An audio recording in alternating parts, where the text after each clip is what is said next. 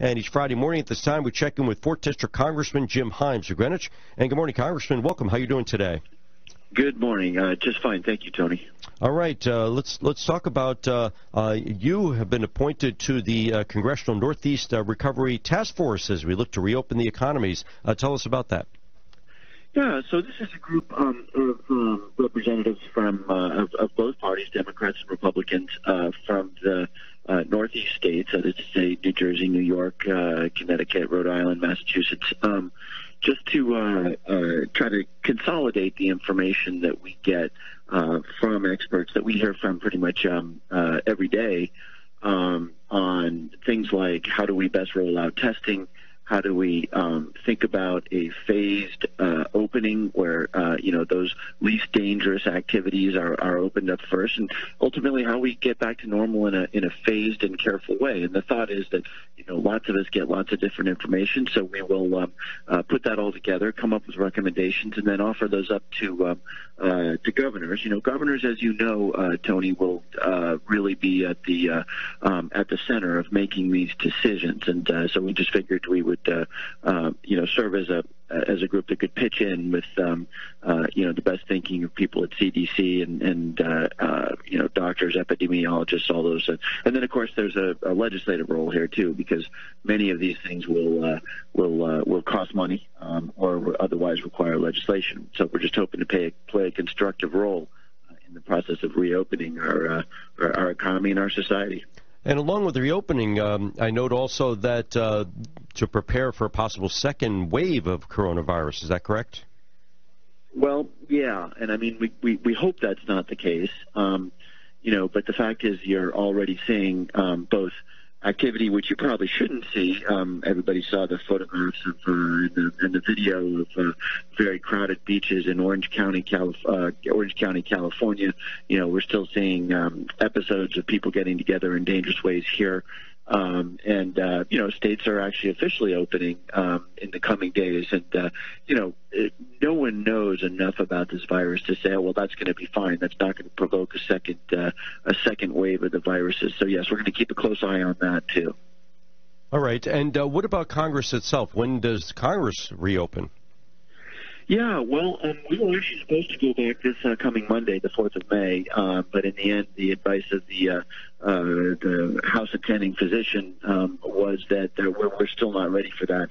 Remember, when you bring back at least the House, and I think the Senate may actually be coming back next week, that's a smaller body, but when you bring back 435 people, those people spend a lot of time in airports, they get on airplanes.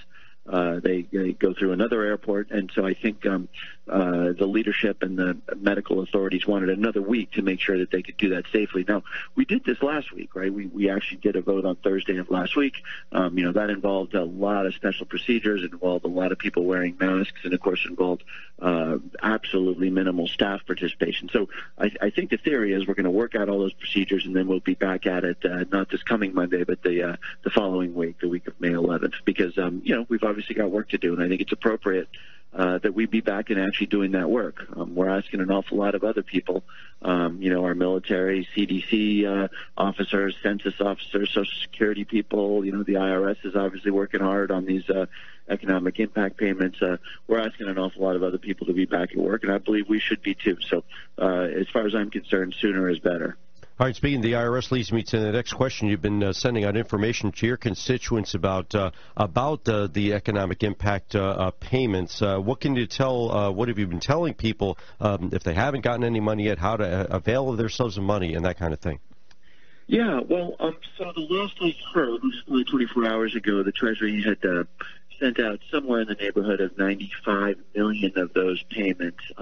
So they're somewhere around halfway, right? And that's a combination of the fact that some people are just going to have to get paper checks because the IRS doesn't have their banking information. And I would urge people, obviously it's their decision, but I would urge people to go to the IRS.gov website and enter their banking information. And the reason for that is that it could really speed your payment up by a matter of weeks, maybe even some months.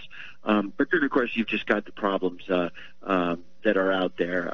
There are individual cases. There are people who had children over the course of the year, and those children are entitled to their $500. Well, the IRS may not know about that, and so there's any number of problems and glitches that the first line of defense, of course, is going to that IRS.gov website. There is a little portal on there, a little thing you can click on that is about tracking my payment. And ultimately, if that's not satisfying, if you can't get the information you want, my office, my staff is helping an awful lot of people. And so I'd encourage people to call my office or the office of the two senators who can also sometimes get answers on these questions. And I guess the IRS is working, the website's working a little better, I guess, than it had at the beginning. Yeah, that's correct. Remember this. None of this stuff existed 4 weeks ago, and so as technology tends to do, it was pretty buggy out of the box. And in fact, we saw this in a variety of programs, including the famous Paycheck Protection Program loans that had such incredible demand. So yes, I mean, a lot of these sites, a lot of these programs are not designed for the volume that they're experiencing. So. My understanding is that it's working better now, but yes, there were some glitches out of the box, no doubt. And speaking of that PPP, what are businesses telling you? Are they getting their money? Well, I'm hearing more and more are, yeah. And, my hope is that the second slug of money, the $310 billion that we passed into law exactly a week ago, actually will satisfy a good chunk of the demand. But, this is also, this second chunk of money is going to run out. It's not going to fully satisfy demand. And so I keep encouraging people, if you think you want a Paycheck Protection Program loan, and remember, it's not just small businesses, it's also nonprofits. Really, now is the time to apply because it's likely we're going to have to go back to that well a third time.